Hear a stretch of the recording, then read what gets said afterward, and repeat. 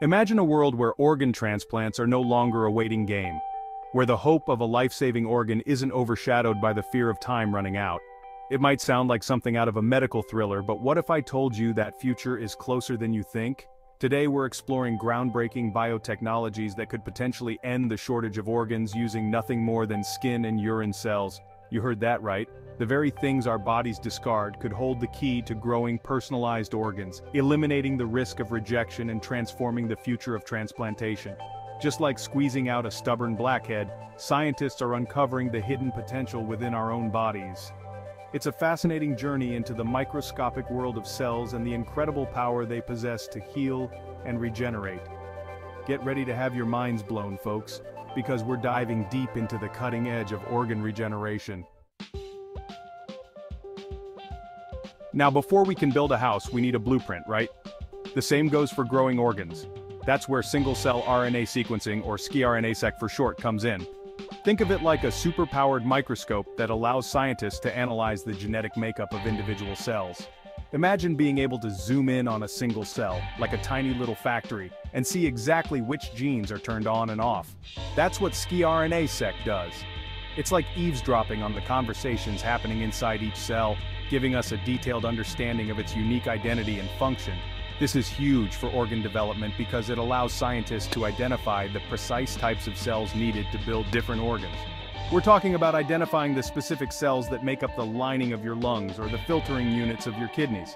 It's like having a parts list for a complex machine, but instead of nuts and bolts, we're talking about living, breathing cells. And here's the really cool part.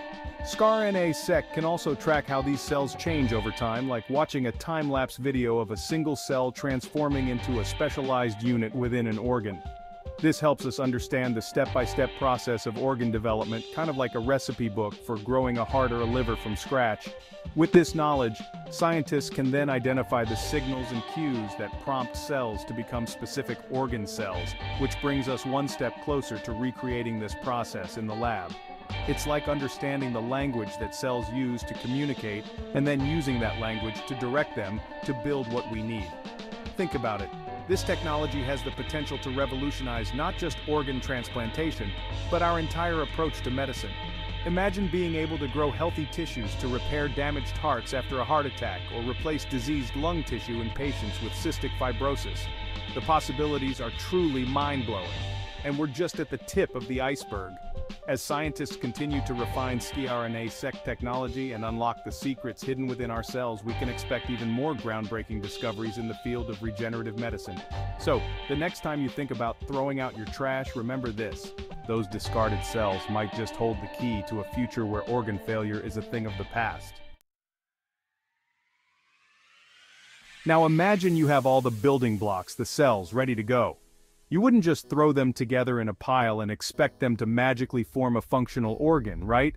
They need a framework, a structure to guide their growth and organization. That's where bioengineered scaffolds come into play. Think of these scaffolds as the scaffolding you see around a building under construction. They provide support and shape to the developing organ, but these aren't your average construction materials. We're talking about intricate, three-dimensional structures made from biocompatible materials that mimic the natural environment of the human body. These materials are carefully chosen for their ability to interact with cells in a way that promotes healthy growth and development. Some are designed to dissolve over time, leaving behind a fully formed organ, while others provide long-term support like a permanent internal cast. But here's the really cool part. These scaffolds can be customized to the specific organ being created. Need a scaffold for a heart? Scientists can create one that mimics the intricate network of chambers and valves. Looking to grow a new kidney? They can design a scaffold that replicates the delicate filtering units within the organ. And it gets even more impressive.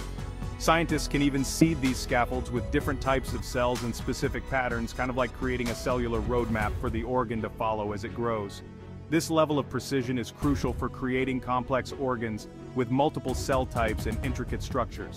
Imagine building a house where the walls know to become walls, the windows know to become windows, and the plumbing magically assembles itself in the right places.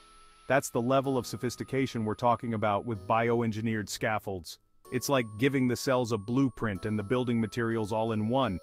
And as our ability to manipulate and fine-tune these scaffolds continues to improve, so too will our ability to create more complex and functional organs in the lab.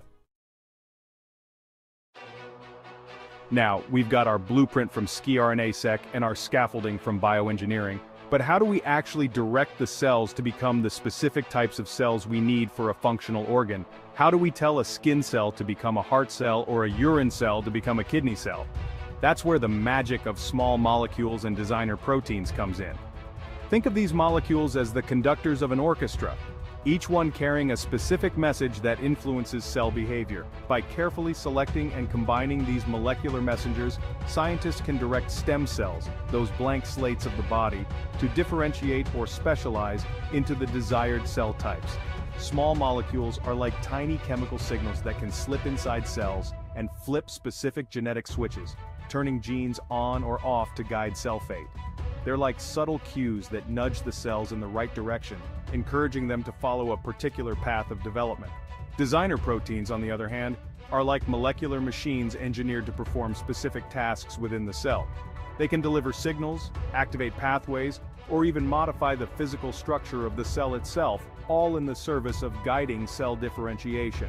It's like having a team of microscopic construction workers, each with a specialized skill set, working together to build the different components of the organ. One protein might be responsible for promoting cell division, while another encourages cells to bind together and form tissues. By carefully controlling the timing and concentration of these molecular cues, scientists can orchestrate a symphony of cellular activity, guiding the development of complex tissues and organs with remarkable precision. It's like composing a piece of music, but instead of notes, we're using molecules to create a masterpiece of cellular engineering. And as our understanding of cellular communication and signaling pathways deepens, so too will our ability to develop even more sophisticated and effective methods for directing cell fate. We're essentially learning to speak the language of cells, and in doing so, unlocking the incredible potential of regenerative medicine. So far, we've talked about building organs from the ground up. But what if we could harness the body's own regenerative power to heal and repair damaged organs? That's where exosomes come in, tiny packages of information that cells use to communicate with each other, kind of like little cellular couriers delivering messages throughout the body. Imagine these exosomes as tiny bubbles, so small they make a red blood cell look gigantic. Don't let their size fool you though, they're packed with information carrying proteins, genetic material, and other molecules that can influence the behavior of recipient cells. Think about it, your cells are in constant communication with each other, sending out signals that dictate everything from growth and development to immune response and tissue repair.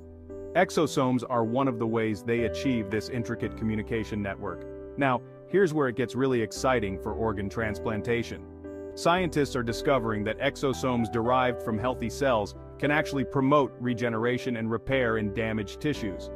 They're like little repair crews, carrying blueprints and tools to help damaged cells heal themselves. Imagine collecting exosomes from a healthy liver and delivering them to a patient with liver disease. These exosomes could potentially deliver regenerative signals, promoting the growth of healthy liver tissue and restoring function to the damaged organ. And the best part? Because exosomes are naturally produced by the body, they have a lower risk of triggering an immune response, which is a major hurdle in organ transplantation. It's like having a universal donor, readily available and compatible with any recipient. The potential of exosomes in regenerative medicine is truly vast. From treating heart disease and spinal cord injuries to repairing damaged kidneys and even reversing the effects of aging, exosomes could hold the key to unlocking a new era of personalized and highly effective therapies. Wow, what a journey into the microscopic world of cells and the groundbreaking technologies that are revolutionizing organ transplantation. From decoding the blueprint of life with skRNA-seq to building the perfect cellular homes with bioengineered scaffolds, and from directing the orchestra of life with small molecules and designer proteins, to harnessing the body's own tiny messengers of regeneration with exosomes, we've explored the cutting edge of regenerative medicine. What do you think about these technologies? Could they be the future of organ transplants? Share your thoughts in the comments below. I'm eager to hear your perspectives on this exciting and rapidly evolving field. Don't forget to subscribe to MedSign Health 360 for more insightful videos on medical and health advancements. Give us a thumbs up if you found this video informative, and remember, your health is your wealth.